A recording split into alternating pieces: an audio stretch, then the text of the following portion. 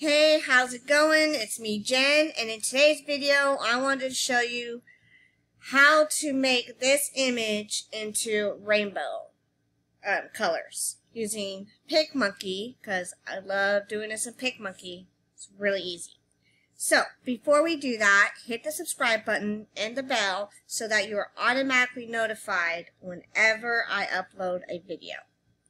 So, now let's get started. First, once you got your image in PicMonkey and you're brought up, come over here to add image. Now I buy a lot of textures, so that's what we're using. A texture that I've already bought. Sorry. Anyway, once you do that, where you click add an image, go to computer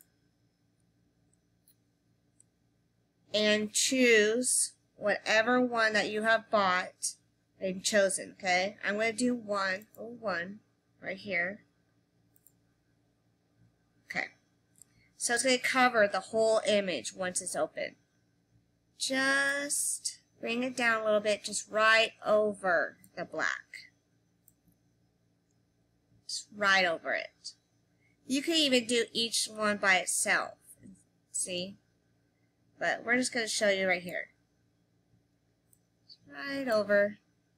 Alright, once you got that done, come over here to blend mode and hit lighten up here and click that. And then click off the page and there you go. You changed it into rainbow. Now, you can only do this with an image with a white background.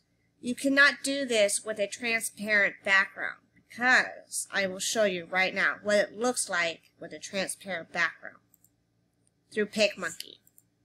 So go to backgrounds, click on transparent, and that is what it shows.